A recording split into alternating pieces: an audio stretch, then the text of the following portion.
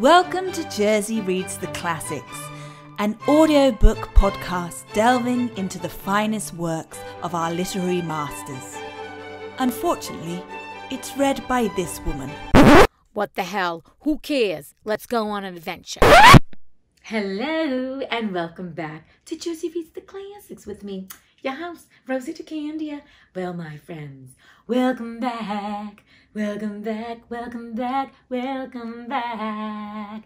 I appreciate you. Thank you so much for tuning in. I don't know if there's 4 of you, 3 of you, who of you, even 1 of you. I appreciate you, and thank you so much for sitting here and, hopefully enjoying a little bit of the entertainment that I hope to relay to people. Because at this point, during this time, whatever's going on in the world, I will not be held captive to it. I'm still going to bring love and light and all that good shit out there. So I hope you're feeling it. Anyway, I digress. As you know, we are reading a very classic Christmas tale, A Christmas Carol. And when we left off last episode was Scrooge has now encountered the Phantom, the ghost of the Christmas future. That thing don't talk.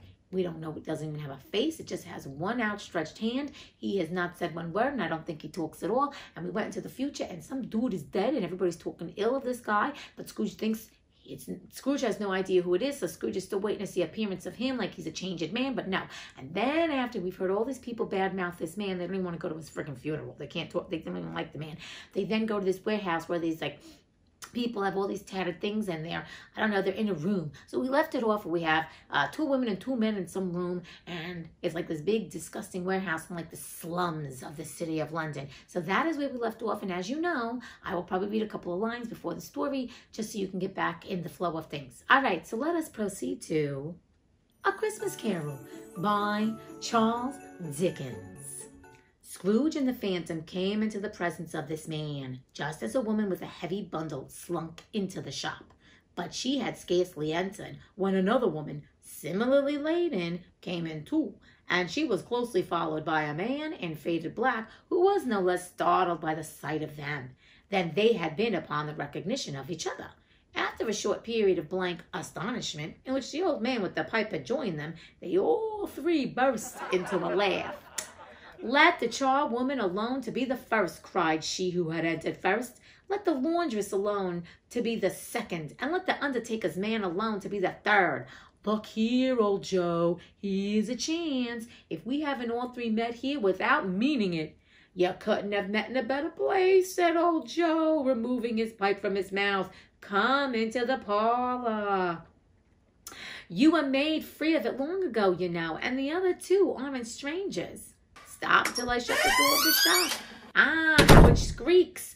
There ain't such a rusty bit of metal in the place as its own hinges, I believe, and I'm sure there's no such old bones here as mine. Ha, ha! We're all suitable to our calling. We're all well matched. Come into the parlor. Come into the parlor." Okay, so let's see what's going to happen with all these people coming into the parlor. The parlor was the space behind the screen of rags.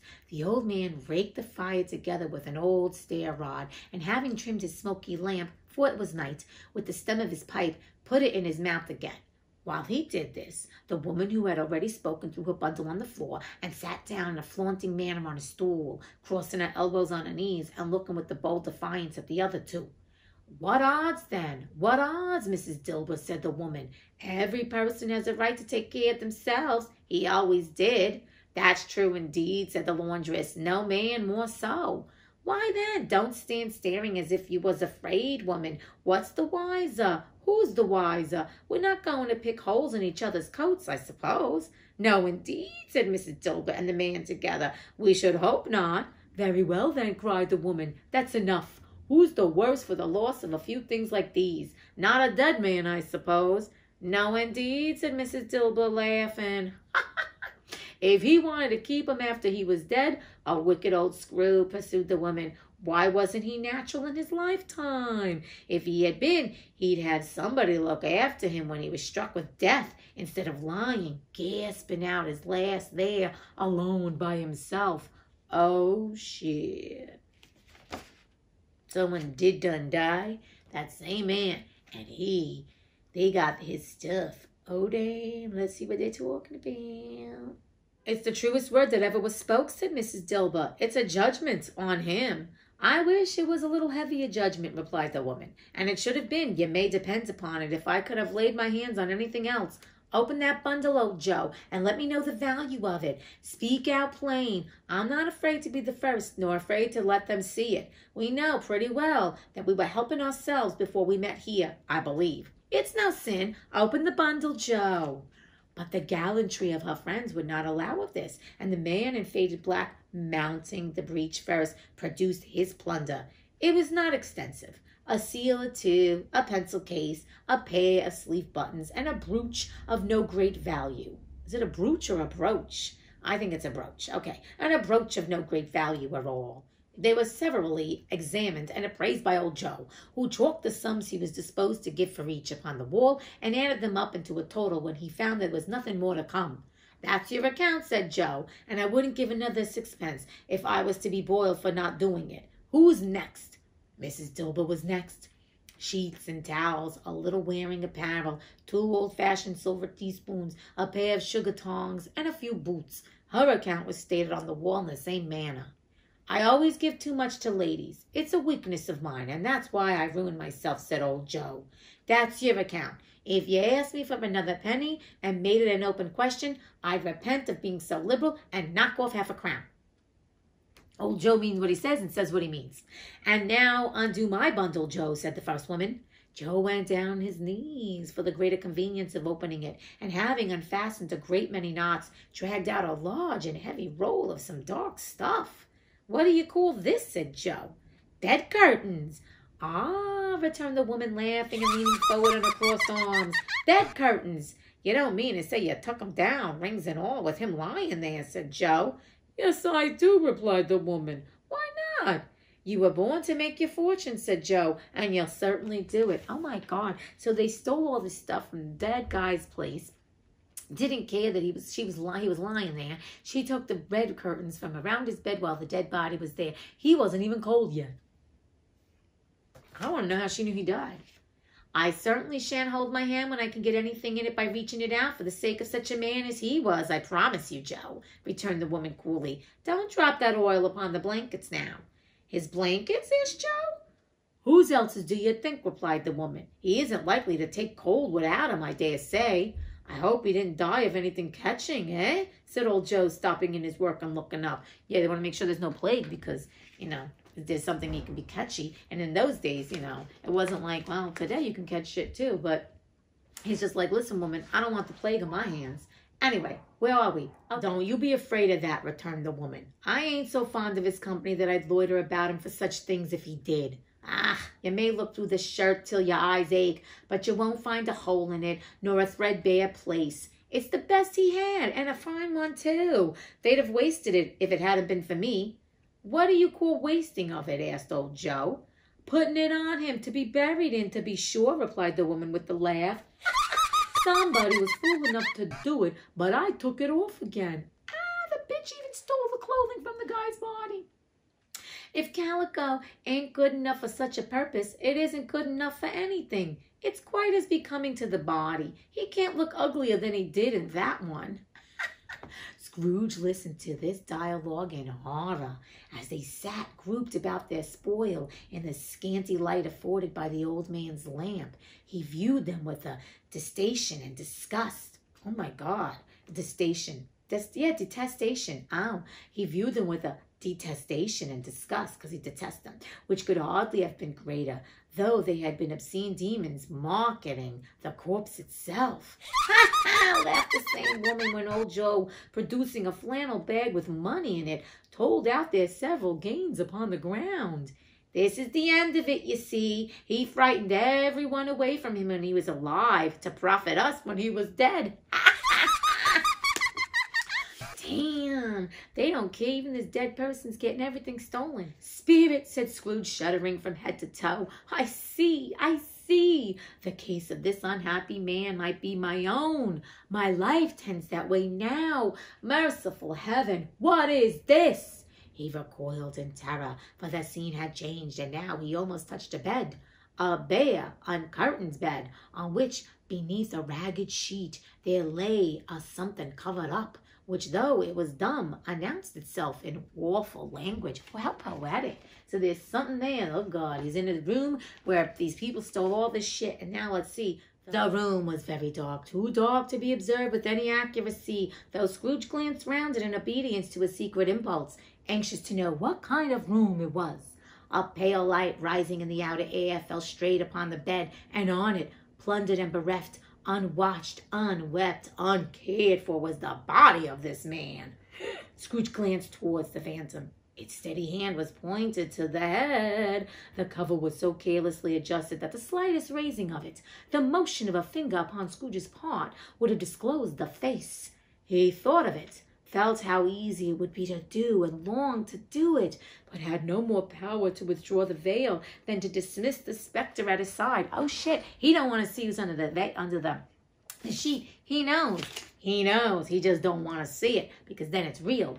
Oh, cold, cold, rigid, dreadful death, set upon thine altar here, and dress it with such terrors as thou hast, as thy command, for this is thy dominion. But of the loved, revered, and honored head, thou canst not turn one hair to thy dread purposes, or make one feature odious.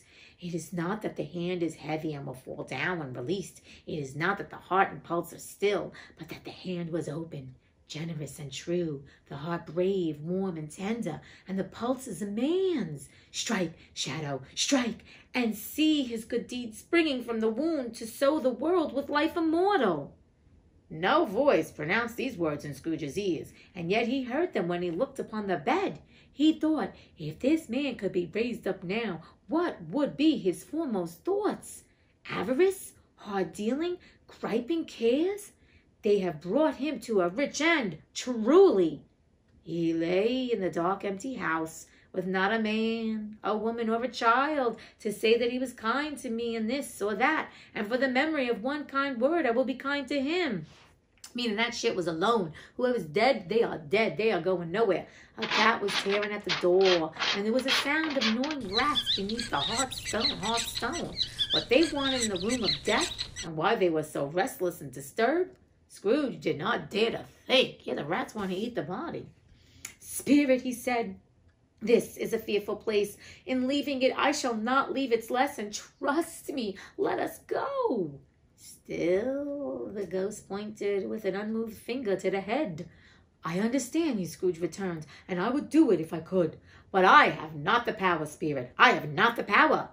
Again, it seemed to look upon him. If there is a person in the town who feels emotion caused by this man's death, said Scrooge, quite agonized, show that person to me, Spirit. I beseech you. The phantom spread its dark robe before him for a moment, like a wing, and withdrawing it, revealed a room by daylight where a mother and her children were. She was expecting someone, and with anxious eagerness, for she walked up and down the room, started at every sound, looked out from the window, glanced at the clock, tried, but in vain, to work with her needle, and could hardly bear the voices of the children in their play. Oh, shit. Scrooge won't take off the sheet, because he don't want to know, but he knows. At length, the long-expected knock was heard. She hurried to the door and met her husband, a man whose face was careworn and depressed, though he was young.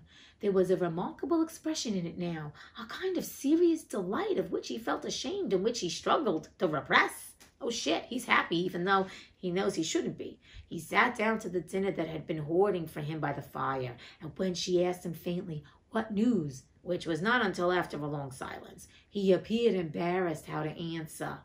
Is it good, she said, or bad, to help her? Bad, he answered. We are quite ruined? No, there is hope yet, Caroline. If he relents, she said, amazed, there is nothing to past hope if such a miracle has happened. He is past relenting, said her husband. He is dead. She was a mild and patient creature if her face spoke truth, but she was thankful in her soul to hear it, and she said so with clasped hands. She prayed forgiveness the next moment and was sorry, but the first was the emotion of her heart. What the half-drunken woman whom I told you of last night said to me when I tried to see him and obtain a week's delay, and what I thought was a mere excuse to avoid me, turns out to have been quite true. He was not only very ill, but dying then. To whom will our debt be transferred? I don't know, but before that time we shall be ready with the money, and even though we were not, it would be a bad fortune indeed to find so merciless a creditor in his successor. We may sleep tonight with light hearts, Caroline. Yes, soften as they would, their hearts were lighter. The children's faces, hushed and clustered round to hear what they so little understood, were brighter, and it was a happier house for this man's death.